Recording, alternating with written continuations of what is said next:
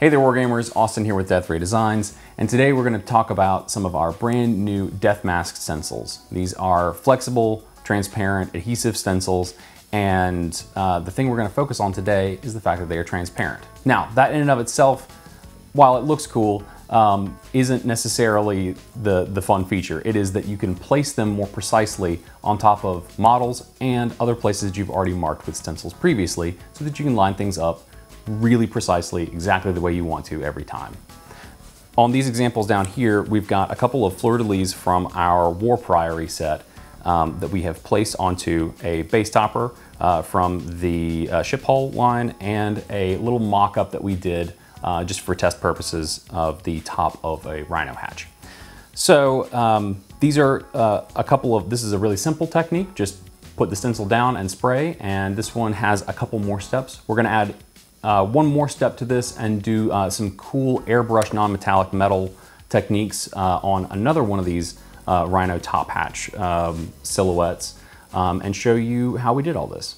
Might be hard to tell on camera here, but this is the heraldry builder sheet that comes with all of the icon sets. If I can get the shine to happen there. Okay, actually that doesn't really matter. We're just gonna peel off the piece we need here. We're gonna start off with one of the larger circles here. Okay, we're gonna place it onto our wax worksheet. These come in all the sets. And we've also got the slightly smaller circle right there next to it. Whoop, let go.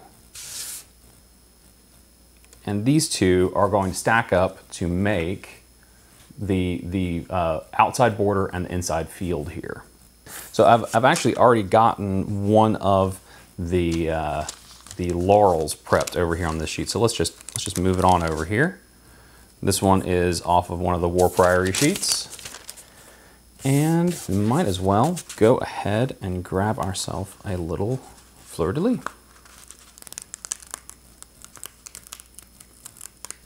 Okay.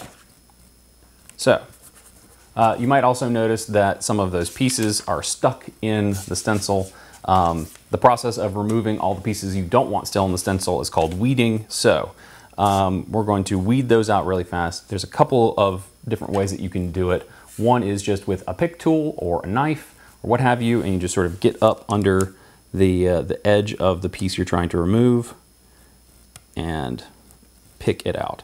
If you're only needing to pick out like one or two little pieces, not a big deal. But if you got a whole bunch of them you need to do, one of the easy ways to handle that is just a little piece of tape. Just get some masking tape and just be careful how much pressure you're applying or how much you're sort of yanking at the pieces there. But there we go. Fold it right out.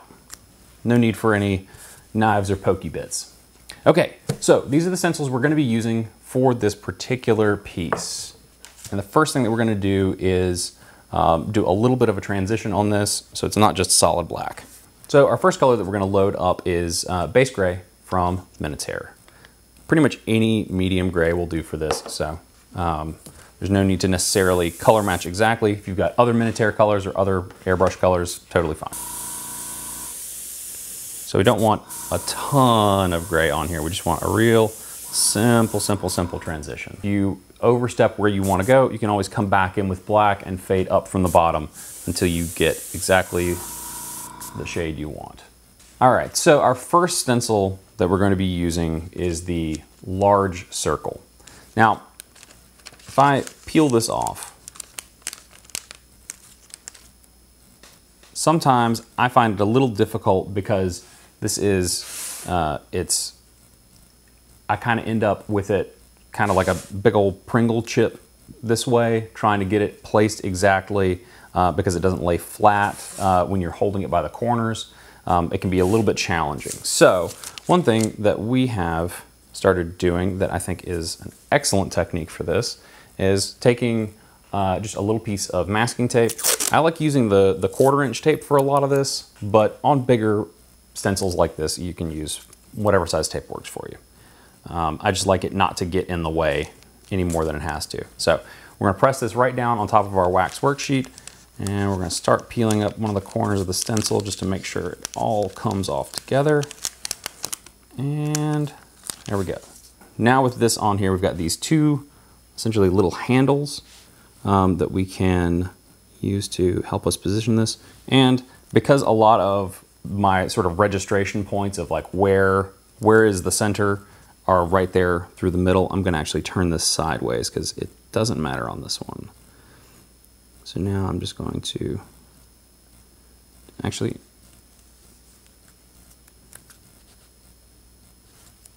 we can register on those little boxes in the corners here. Just want to make sure that the edges of the circle, the edges of the panel are even. Since it's so close, I don't want those to be uneven, because it'll be very obvious if it is. Okay, so now we have successfully placed it where we want it. You can see here we've got just a tiny little bit of extra space on the outside edges.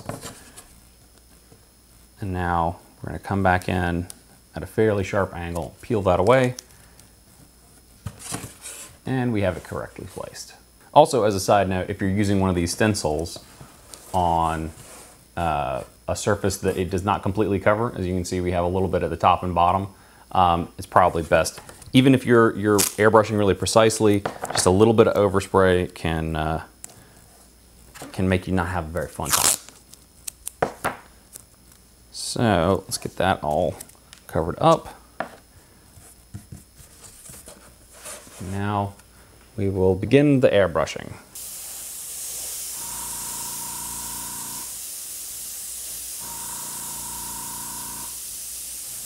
So we're just putting down a little bit at a time. We want this to be really bright white, but you don't want to do it all at once, or it'll get really flooded and gross, and depending on how high the pressure on your airbrush is, it could push some of that liquid paint underneath the mask if you've got really high pressure going on.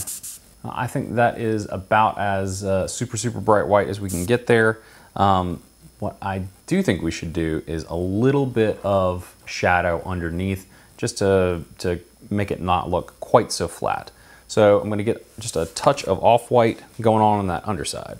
So I have selected Ancient Bone as my off-white color. It's just a real light cream color. It's not meant to be real in your face, it just gives it a subtle little extra something going on. So we're just gonna basically put a little arc of it right at the bottom. And it's really hard to see on camera, but there's a very subtle shadow under there. Now it is time to remove our stencil.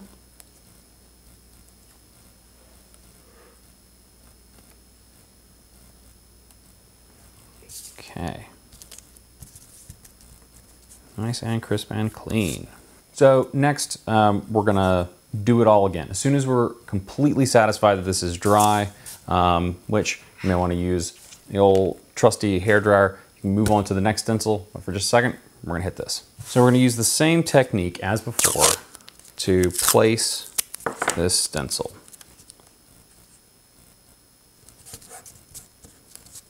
Got that. Just gonna pick it up off the sheet with our tape.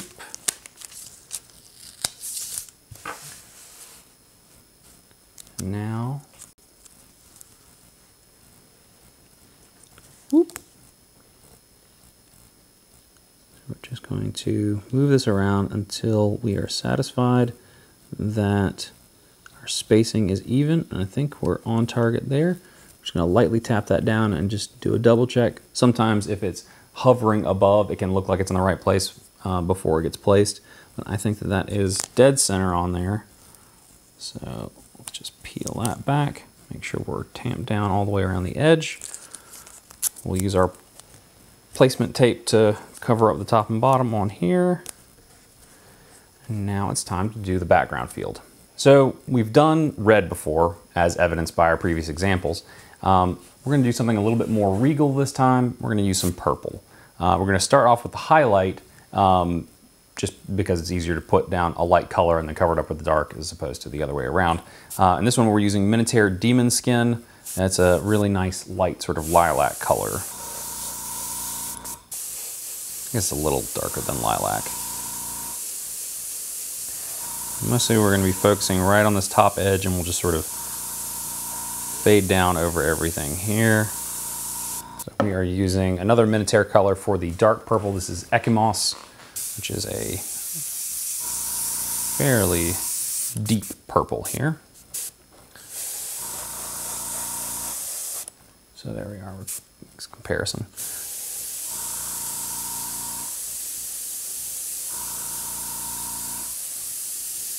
We're going to try to leave that top edge relatively alone. Just want to give a little bit of shine up there. There we go. And if you go over more of the highlight than you intend to, you can always come back with the first highlight color and just try to touch it up. But for our purposes, I think that's pretty good. I might take a little bit more of a bite out of that highlight. Yeah, I think that's solid there. I just want to make sure we've got a nice dark background for our icon to sit on. All right, peel this off and see how we did. All right, looks great. So we'll stick this back over on our sheet. Save that for later. And make sure we're dry before we move to the next step. So the next thing we're going to do is this laurel. The laurel is going to sit on top of this, this purple ring here. And one of the added benefits here is that we can, on the worksheet, sort of line this stuff up and just test and see how things are going to look in place and make sure the spacing is correct before we even peel the stencils off. You can't really see through the backer of what the stencils come on, but the worksheet is the perfect place to make decisions and figure out what you're going to do next. Okay, so we're going to use our same placement trick on this. Make sure I get my thin tape here. Okay. All right, now it is time to place.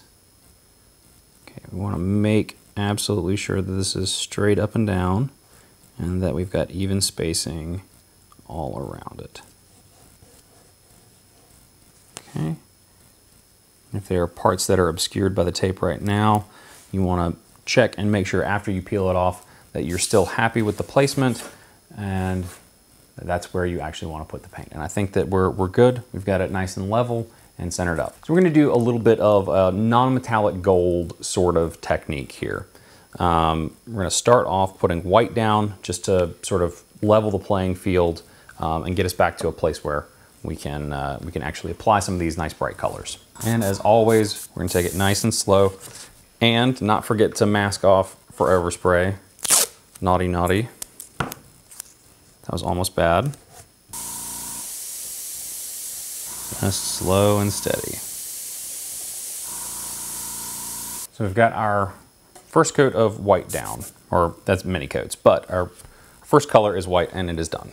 One of the simplest non-metallic metal sort of techniques that you can do is just the parallel shine lines, which is really easy to do with an airbrush and a right array of colors here. So I've got 3 colors. They don't have to be these exact ones here. I've got a really bright yellow, I've got sort of a mustardy yellow, and I've got a dark brown. It doesn't really matter on brand, but just pick something that's gonna get you those effects. We're gonna try to leave the areas that are gonna be white alone for the moment. And I'm thinking that if we wanted to, we can kind of plan out. Maybe we want a real sort of bright hot spot line, like going diagonally that way, and then maybe one right down there at the bottom. So we want to leave that area and that area alone, which means that we want to come back in with a bright yellow next to it to accentuate the white. So we're starting off with irradiated yellow, and we're going to try to get under our sort of imaginary white line right now. So I'm just going to come in there. You don't want to go any further up than that. And then we're going to kind of cut through the middle here. Okay. And we'll come in on the top side there. So we've kind of created these stripes. And granted, the white areas that we've left alone are a little on the wide side right now.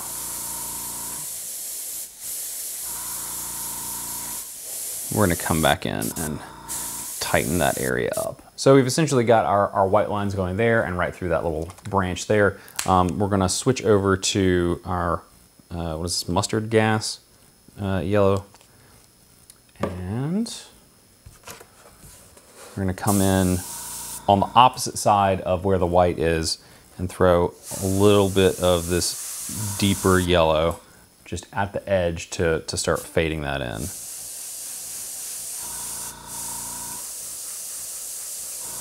Okay, and up here at the top edge. Okay. Just bring that in just a little tiny bit there. Now we're going to do just a little bit more shadowing with, what color is this? Dubai? Dubai brown? So with this, we're gonna take a very light touch approach. So we're just gonna edge in ever so slightly there. Maybe just, if I can get it to go, just tiny little shaded points right there on that outside edge. Okay. I know that feels like a lot of it right down in the corner, but most of that's on the stencil and not actually on the painted area. So I also like to point out that once we put this down, it's a little hard to see, but the edges of the floor are going to be kind of close to the edges of the laurel. So I'm going to shade just a little on the inside of the laurel in the hopes that it creates a little bit of a shadow effect. Okay, so nothing too big, just a little bit there and there. I think I'm also going to come back in with the white and brighten up those lines just a little bit, just to make sure that we get that nice high shine effect. Come back in to touch up a few of the super bright highlights here.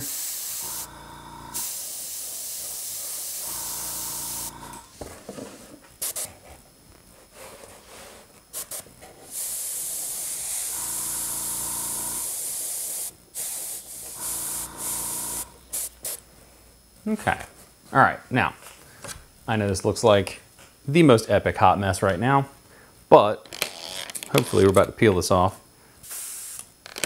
and it looked good. So let's get that all peeled off. There we go. Put that back on our sheet for later. And I guess we are on to the next thing. I've sort of worn out the sticky on the back of this, so let's re-tack that down.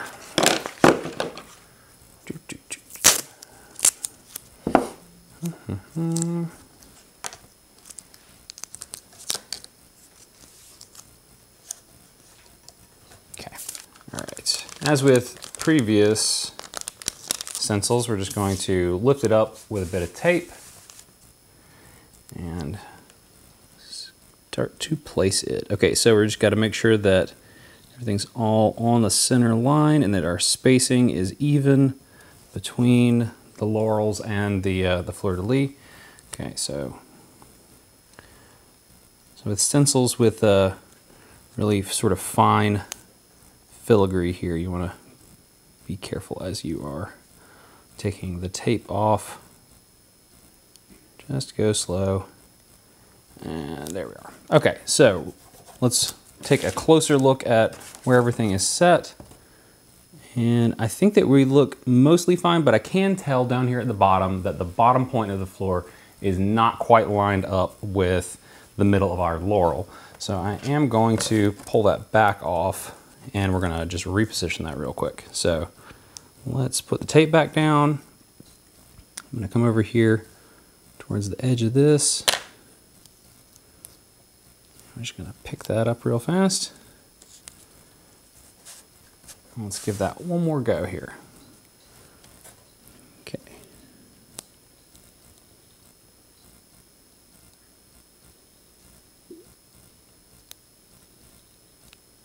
Okay, so I think we're lined up at the top here.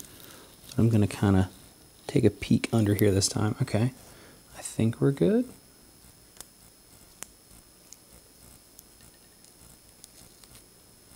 Okay, that looks much better to me. Okay, so we've got our placement now, and we have an area around the perimeter that needs to be masked off as well. So let's just grab a little bit of our masking tape and get that all taken care of. Okay, so we're gonna start off with white again for our fleur, and we're gonna have it sort of match the outside border, where we've got the bright white and then kind of a cream color fade.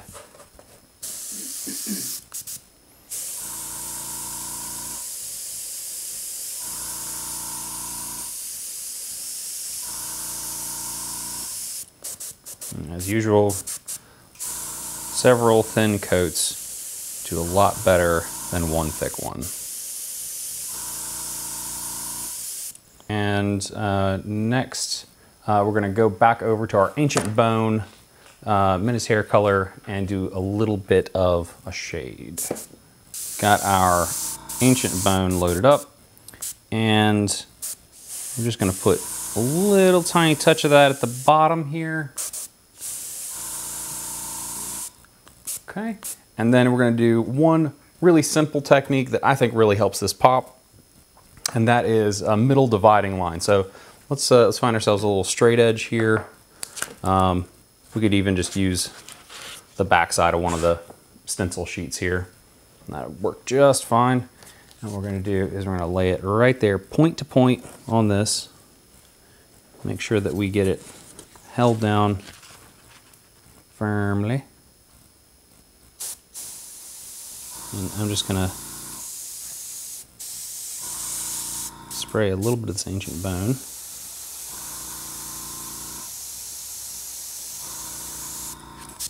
There we go. So it's a subtle effect, but it kind of makes it look a little bit more 3D. You get this this cool little line right down the middle, but it still stays pretty bright. Now, if we wanted to, we could come back in with the white and kind of hit the tops of the arms on the floor real quick. And I think I'm gonna do that just to give us a little pop of brightness right there at the top, since we've kind of run all over it with that Ancient Bone. I think that'll be really helpful for the effect. I'm gonna start working like on the stencil and kind of move onto the workpiece.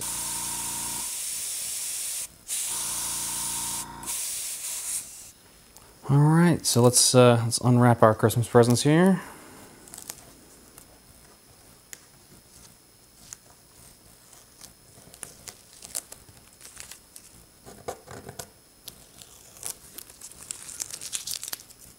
Okay.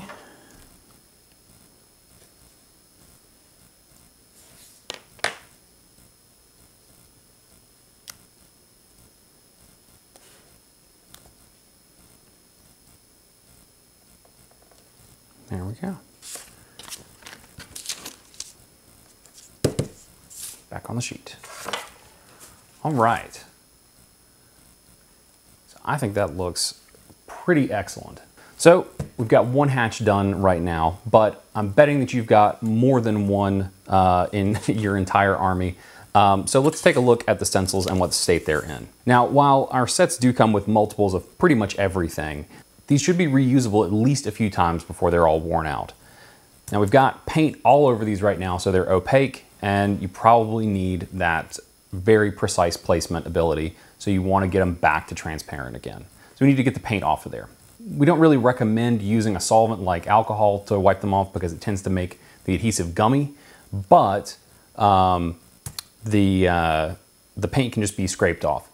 On some stencils with some paint, you can do it by putting down tape and peeling it back off, and it works fine. But just about everybody's got some kind of rewards card or credit card or something in their pocket. So you can just use that to scrape off most of this paint fairly easily. You want to make sure to be careful and not snag on details and tear them. So you may end up having to come at it from a couple of different angles to make sure that you aren't destroying anything.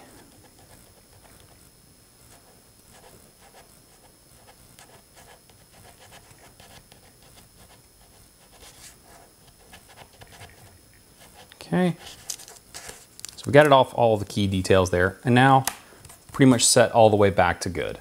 Well, thank you guys for joining us in this video. I hope that you enjoyed it, had some fun, maybe learned a few things about painting and especially about layering our stencils to get some cool new effects. You can use them just as a simple application or layer them up like we did today for some really, truly interesting ways to paint your models. Hope that you also take into consideration the cleaning stuff that we talked about at the end. It'll really help make your stencils go longer and stretch the dollar there. So thank you again. Definitely check them out on deathraydesigns.com. There's these and tons more stencils, so there's probably something for whatever project you're working on. And if there's not something there that you want right now, definitely hit us up in the comments or send us an email and let us know what you're looking for. We can do custom stuff, and if your suggestion is good, it might just end up in the store. So thank you again, and until next time, happy wargaming.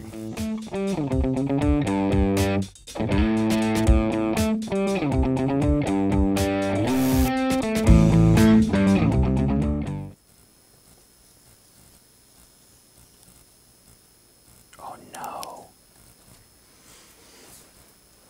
No! No! No!